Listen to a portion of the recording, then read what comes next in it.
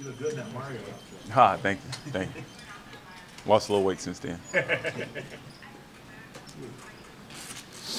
Start there, Jacoby. What does it mean to have an event like that, have your teammates come out and support, and really make a lot of kids, make their evening? Yeah, it was awesome. It was a great event. Our CR team did a really good job of putting it all together and teaming up with Lotus Heroes, and obviously the players coming out and supporting it was awesome. Brought a lot of smiles and a couple tears in the crowd, but overall it was a great event. Definitely puts a lot of things in perspective. What was your favorite costume? Oh, it was a lot. From the players or from the kids? Anything you saw. I don't know. We had a bunch of good ones. I thought Joel was pretty good. He actually brought that with him, so he actually had it in his house for a little bit. So that was good. Yeah, I thought all the little kids looked cute. So there's a lot of good Mario costumes. Brothers. No, they got it for me, so I just put it on. Yeah, yeah.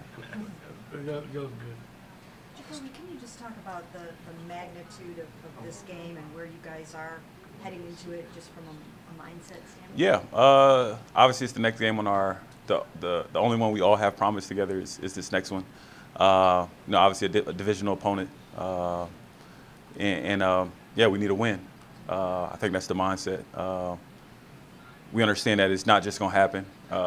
It's going to start today, and honestly, it started after the game in Baltimore.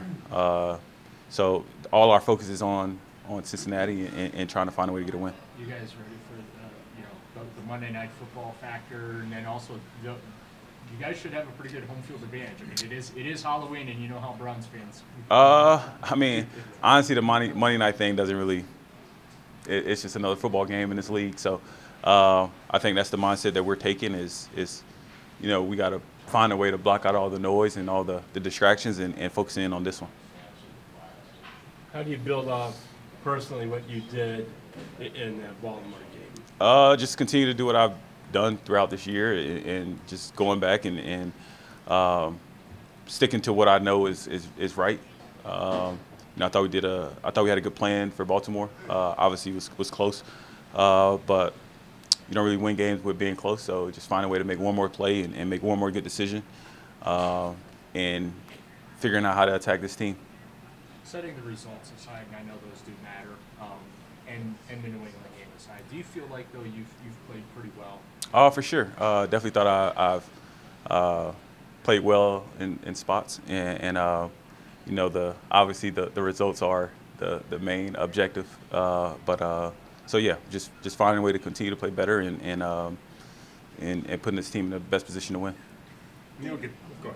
David Njoku has meant a lot to you, in this first part of the season. If you have to be without him in this game, that's kind of tough, huh? Oh, for sure. Somebody else better mean a lot to me soon then.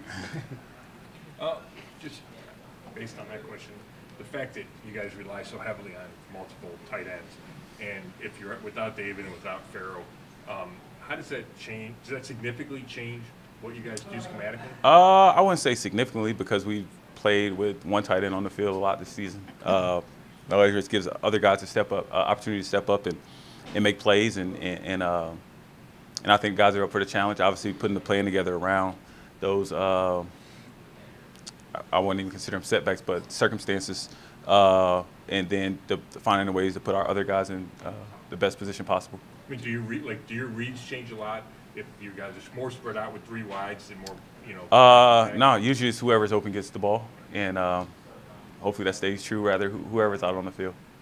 Jacoby, the last 2 games, Hunt's targeted 3 times in the passing game, and his carries are significantly down. What's the reasoning behind Kareem Hunt? I don't make the decisions like that, so you'll probably have to ask Kevin on that one. If he's the third down back and included on the 2-minute team, shouldn't he be getting more action in these close Again, that's a question for Kevin. Okay. So I'm sure his interview soon. Jacoby, you've known for a long time how long you would be the starter here, and this is what you signed up for. Is it easy for you to block that out, though, that I may only have 4 more starts left this season? Definitely. I never really thought about the duration of it, more so just the journey of it. I've had a lot of fun, and I'm continuing to have fun, and going out there and trying to do my best. And Yeah, so that's all I've been thinking about. Jacoby, you guys have a lot of talent here, and you've got a lot of really, really good guys in this locker room too. So I guess like it just feels like something's missing. Do you know what that is? Like? Have you been able to kind of figure out what that is? No, because if I figured it out, I would have probably told everybody what it was. You know, it's you know, this league is so up and down, and you know, you just got to find your streak, and it's a league of streaks, and you know, it's like a three-point shooter. Once you hit one, hopefully you see more go down, and that gives you the confidence to understand that you know, that they'll start falling your way. So you know, we just got to hit our streak, and you know, and it's really just finding a way to get one, and then not necessarily just games, but good play after good play after good play after good play, and then hopefully those will pile into a win. Jacoby, you've talked about kind of walking out the 4 games and taking the journey. I mean, how would you describe this journey to this point? Because it's been a kind of a whirlwind. Yeah. It's a roller coaster in the NFL. Just how would you describe how? It's definitely been that. It's been a roller coaster. Yeah, it's been nothing short of fun. It's been a great time. Obviously enjoyed every week. I mean, I know my emotions don't show it to you guys, but I actually do enjoy what I do. And it's just been a lot of fun. Like it's like a kid, you know. When you just related to the idea of the journey, and then how you're, you know, scheduled to change roles here, so to speak. You've made an impact as a leader. Can you continue to do that when that switch occurs? Yeah, I think that's what makes me who I am. You know, nothing. My circumstances don't change who I am. That's what I mean. I'm a teammate first, so I'll continue to be that no matter what the circumstances are, and figure out something else to do. Right. When you said at the beginning that the next game is the only one promised to this group, is that a nod at all to the trade deadline coming up? Oh no, I didn't even think about that. Damn, I should. Better choice of words, huh? No, I mean, you just think about.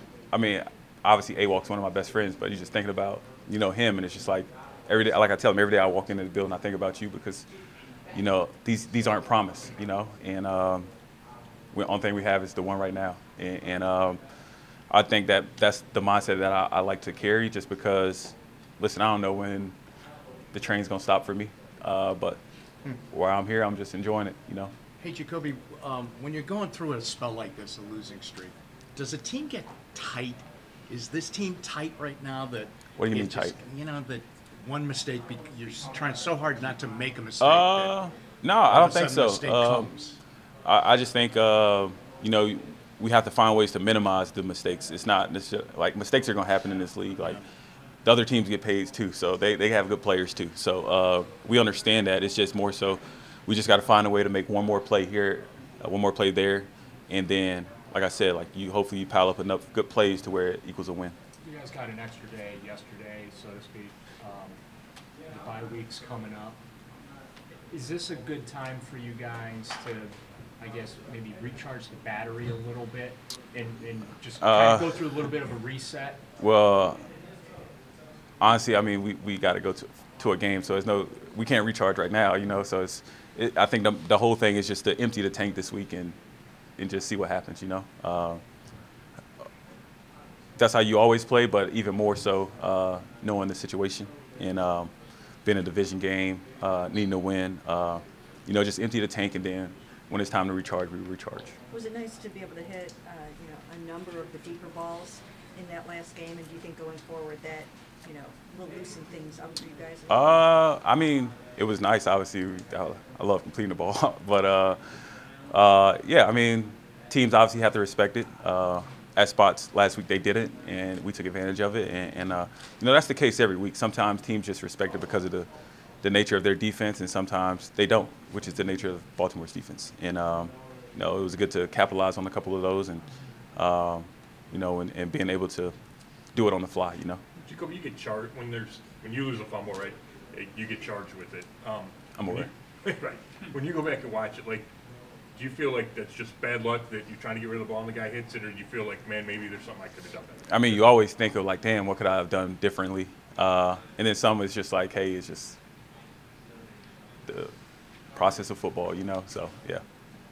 Jacoby, obviously you knew Nick Chubb was an elite back when he came here. Is there something that you've gained an appreciation about him that you didn't have before? I just didn't know how elite he was until I got here. You know, obviously watching him throughout the league and seeing him every week on ESPN and stuff like that. But when you come and you see, you know, his work ethic and his attention to detail, and then you actually see him go out in the game, it's the crazy thing is it's no surprise, but it should be because that's not very normal. What about Trey Hendrickson? Is he somebody that you've got, you know, to keep an eye on and be wary of? Oh, definitely. You know, a guy that has a hot motor, play a lot of good football in this league. Definitely somebody that we obviously are paying attention to in this game. When it looked like Jed struggled a little bit Sunday against the Ravens, do you have conversations with him when that happens, or following that, just keep his spirits up or whatever? No, I didn't think he struggled. I mean, plays happen here and there. Like I said, they get paid too. But it's nothing that I can say to him or anybody, you know, really, to that matter of somebody thinks that they don't play well. It's just, and, you know, this league is guys just got to rise to the occasion the next week, you know, and it's he's played good throughout this whole year. So I don't think there'll be a downfall. What was David Njoku doing so well in the first 7 games of the season? Catching the ball, getting open, which is his job, right, and blocking. And I think he was really on the rise. You know, I mean, I don't think his season's over. Just a little hiccup. So, no, he's definitely going to be missed for sure.